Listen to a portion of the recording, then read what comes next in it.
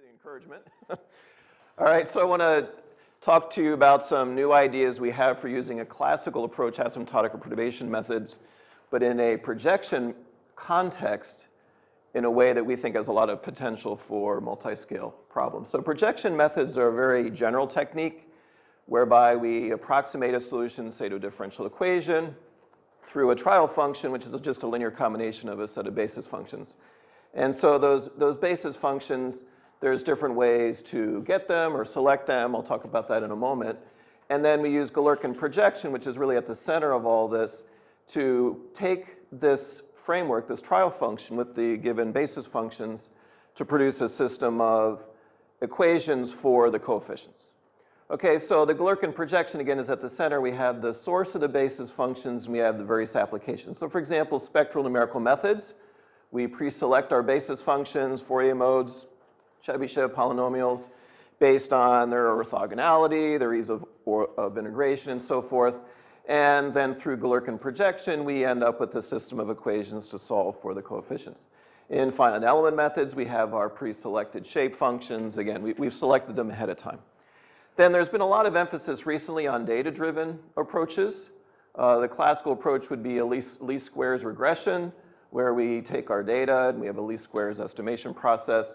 Or a little more sexy is reduced order modeling approaches, where we take some feature extraction methods, such as POD, proper orthogonal decomposition, or some other similar method, and we extract the basis functions from the data itself. So the data from the system, experimental data, numerical data from the system. And then that gives us, through the Galerkin projection again, the reduced order model that we can then use in control or optimization settings and so on. So there's been, again, a lot of emphasis on the data-driven approach, not so much on a model-driven approach. So I've just listed here a couple of kind of classical but very, very limited model-driven techniques where, for example, in diagonalization, you have a first-order system of differential equations. The eigenvectors can be used as the basis vectors for solving the system of equations. Eigenfunction expansions, eigenfunctions of self-adjoint differential operators, same idea. So those are, of course, are very limited. They are not of general interest to us. So clearly, the success of our projection method hinges on the quality of the basis functions. So just arbitrarily selecting them ahead of time is very easy, but they don't necessarily, and of course probably don't have any underlying system behavior contained within the basis functions. In a data-driven context, they do, but it's indirect. It's through the data itself, not through the model, if we have a model of the system. So what I want to propose is a new idea that we have for a model-driven approach using asymptotic basis functions, which come from an asymptotic expansion, and then run that through the Galerkin projection to produce what we're calling a reduced physics model. And I call it RPM, reduced physics model, emphasize the fact that not only are we getting a reduced order model of the system, but that reduced order model, not just fewer degrees of freedom, but it has physical information about the system from the model itself. So just a one-slide review of asymptotic or perturbation methods. So we have our asymptotic expansion. It includes the gauge functions, which are functions of our small parameter epsilon. And then we have each order, U1, U2, U3, and so forth, that then we sum up to get our asymptotic expansion as approximation for the solution. So the gauge functions are an asymptotic sequence, right? So each one is asymptotically smaller than the previous one. The beauty of these approaches is you get a lot of information about the physics of the problem. So the process of getting the distinguished limit, the leading order balances within the equation, gives you the dominant physics of your problem. So it's very informative to do. But again, the emphasis here is on what more can we do to use the outcome of the asymptotic expansion in a projection method context. So in asymptotic methods themselves, without anything else, all we can do to improve the accuracy is either have smaller epsilons or increase the number of terms in our asymptotic expansions. And because these are asymptotic, they only require a small number of terms to get a pretty good agreement, usually with exact solutions. So what I'm going to do is, because this is a new approach and because I'm just kind of rolling this out and I want to try it out and test it, we're just going to use two simple ODE examples One is a standard regular perturbation problem, and then a singular perturbation problem, which is more, has the multiscale character. So in the regular perturbation problem, I have two things I want to show you. So the first is, as I'll make clear in a couple of slides, the RPM coefficients, those C coefficients that we get after we do the Galerkin projection, those should approach 1 as the small parameter goes to 0. So that's a nice consistency check. Does the Galerkin projection produce the expected result as epsilon goes to 0? The second thing, more powerful thing I want to show you is that by, the knock on asymptotic methods, of course, is that they're great. They're beautiful, they're nice, but they only apply for small epsilon. But what I want to show you is that for even rather large order 1 epsilons, using the asymptotic expansions as asymptotic basis functions through the Galerkin projection, we can get solutions that for order 1 epsilon that are actually quite good, well beyond what would be the case for just the asymptotic expansion itself. So here it is, simple ODE, second order, and you'll notice that the small parameter is multiplying the first derivative term, so it's a regular perturbation problem. So I write down my differential operator on the right-hand side, and then I'll run through quickly the two steps. Okay, so this first step is just standard asymptotic methods. I'll go through it quickly where we get the asymptotic basis functions. Okay, so that's the model-driven approach to getting the asymptotic basis functions. And then the second step is once we have those basis functions, we use the Galerkin projection to get the C, the RPM coefficients, as we project the governing equation, this original governing equation, back onto those basis functions. So it's a regular perturbation expansion. The gauge functions are just integer powers of epsilon, so it's a very simple example here. And then you just substitute this regular perturbation expansion into your differential equations, and then you get the order 1 problem, the order epsilon problem, order epsilon squared, and so forth. So here they are, boundary conditions and everything. And then we solve those. I'm just showing the first 3 here. And you get the U1, U2, U3, and however many you have patience to get. So you have your asymptotic expansion. Okay, so from classical asymptotic methods, we're done. Okay, that's the best we can do. And you use these. You compare it against exact solution or other solutions if you have them. And you see how good or bad your asymptotic solution is. So now what we want to do is put this in the context of a Galerkin projection method. Okay, so now our trial function, just like before, U bar is the RPM, I'll call them RPM coefficients now, the CN coefficients, times the basis functions. The basis functions here are going to include both the gauge functions, and this is really where the power comes into this approach, is because the small parameter, the epsilon, the physical parameter in the system, is contained within the basis functions. So one of the big problems with reduced order methods based on POD is every time you change the system in any way, so just change the parameters for the solution, you have to redo the calculation of the POD modes and then redo your ROM, your reduced order model. Here, the parameter, in this case epsilon, is contained within that dependence is contained within the basis functions. So it's the gauge functions times the UN, each order gives you the basis functions. And then we have the usual linear combination of those through the CN. I'll call those CNs the RPM coefficients. So again, as you can now more clearly see, when the C's are 1, the trial function is the asymptotic expansion. Okay, so that's, again, a good check. So once we do the RPM, get the RPM coefficients, we should get 1 as epsilon goes to 0. So I'll show you that that is indeed the case. The other nice thing is kind of a side benefit from an asymptotics point of view, is one of the problems with asymptotics is you get your solution, and again, it's wonderful, it's beautiful on paper. How good is it? The only way to check how good your asymptotic expansion is to compare it against numerical solutions or experimental solutions or something else. But this gives us an internal consistency check because the RPM coefficients give us a quantitative measure of the accuracy of the asymptotics itself. So the farther away the C's are from 1, the less accurate your asymptotic expansion is. So that's nice, and we'll see that that works out. Okay, so you have your asymptotic basis functions, and then we have our residual. So this is just standard Galerkin projection. You have your residual, LU bar minus F, and then we project the residual onto, which is basically the equation, differential equation, onto each of our asymptotic basis functions, and that's an orthogonal projection. They're equal to 0 for each of them. Okay, so then when you do the Galerkin projection to get your reduced physics model, you get an n by n system of algebraic equations, in this case because it's steady, there's no time dependence. So that's your RPM. So here's a long list of results. So this is just for 4 asymptotic basis functions. I showed you the first 3, but I'm using the first 4 here. And then, so you can see their coefficients, C1, C2, C3, and C4 for a series of epsilons. So again, it's only in the limit as epsilon goes to 0 that the asymptotic solution by itself has any meaning, and that's given here. So this is the L2 norm of the error of the asymptotic expansion as compared to the exact solution of the differential equation.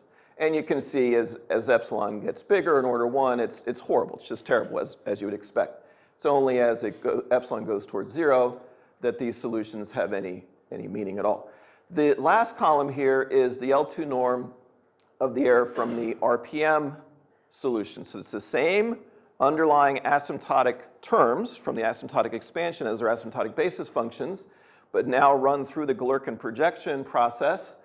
And now we get solutions that are quite a bit better. So you'll notice up to about 3, an epsilon of 3, our RPM is about 2 orders of magnitude better in terms of the error than just the asymptotic expansion by itself. So that's pretty impressive. So the other thing you'll notice is the first thing I mentioned before was that as epsilon goes to 0, these coefficients we expect to go to 1, and indeed they do. So the Galerkin projection process is consistent with this, and it all makes sense from that point of view. Okay, so let's look at I basically ran through that. But really, this is what I want to highlight. So no additional information is necessary. Once you have the asymptotic basis functions from the asymptotic expansion, you don't need any additional information. Just run it through the Galerkin projection, and you can essentially leverage the asymptotic solution into a much more accurate solution at higher, larger values of epsilon. It's very powerful. So here's just a couple of graphical examples of epsilon of 1 and 2 for the same 4 asymptotic basis functions. So here's the exact solution, which is the solid line.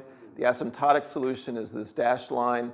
And then the RPM solution is dotted, which you can't see because it's right on top of the exact solution for both of these cases.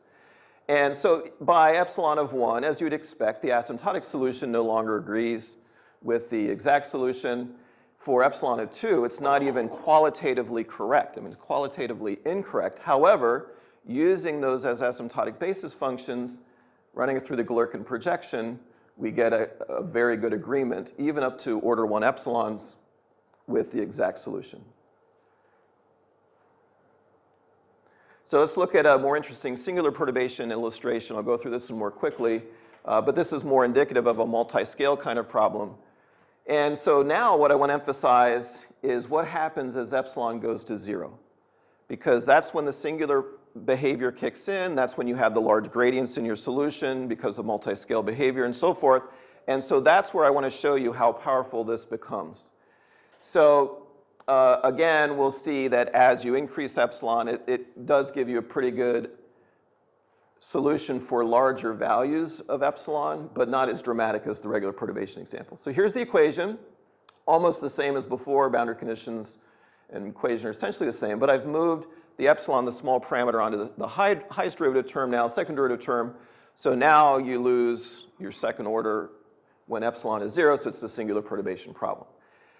When you get the distinguished limit, you find that there's an order epsilon thin boundary layer at the left boundary, and you'll see that in the plots. And so we use matched asymptotic expansions to get the outer solution when x is order 1, the inner solution when x is order epsilon, beautifully match them together, and to get the composite, uniformly valid composite solution. So again, same idea. Now I'm only going to use 2, so just the first 2 asymptotic basis functions. And so the 2 coefficients here, C1 and C2, with increasing epsilon. These 2 columns are the same as before. So the L2 norm of the error of the asymptotic expansion by itself and of the error for the RPM solution with the Galerkin projection. And so you'll notice that, of course, again, as epsilon gets smaller, the coefficients get close to 1 as we expect. the agreement is very good, the RPM solution's better than the asymptotic solution by itself, up to a certain point. And I'll tell you in the next slide, I'll show you on the next slide why there's a limit to how big the epsilon can get.